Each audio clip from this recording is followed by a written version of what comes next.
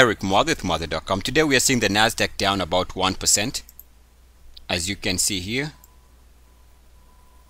Now, I get the question all the time if some of the methods we talk about, if not all of them, are applicable for small time frames.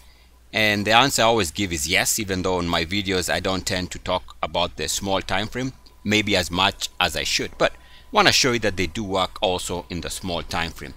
So we can see that as of yesterday, there was suspicion, and frankly I did send my subscribers, my paid subscribers, premium subscribers, an alert around here when the market was trading at the highs of the day or slightly off the highs of the day, and I'll tell you why, but I'll come to that in a second.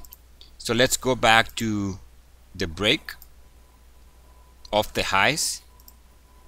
So we're talking about this break right there. You see what happened here is the market broke down on the 30-minute. Yeah, oh, by the way, forgot to mention, we are looking at 30-minute chart. So this is just showing you that you can use the methods even on a short-term basis, and we are using RSI setting of 26, just so that we can be on the same page. So we break down here, market comes off the high. Now we take that information and draw a straight line.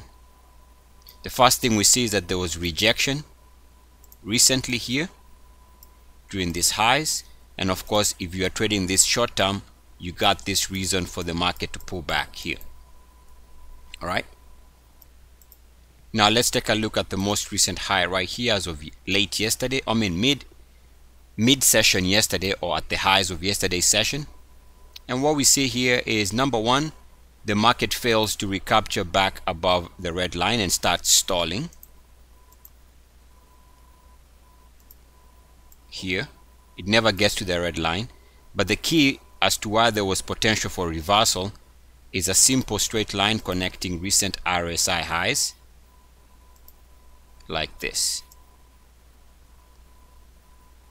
So you can see once we kissed that blue line yesterday, the indication there was that the market was due for a pullback hour to hour, and that's exactly what we got.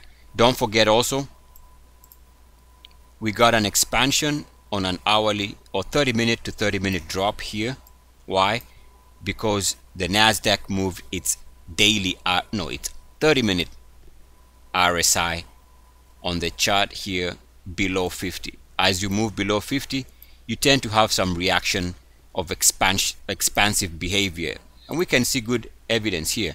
You drop below 50 on the 30-minute time frame, it's good for this period here. Drop below 50 is good for this period right there, and you can see as of today we are dropping below 50, good for this drop here. So yes, you can use the same aspects we look for in big time frames, even on small time frames, if trading small time frame is your forte. Eric Muathe with Muathe.com. As always, good luck, peace, and blessings. ECS.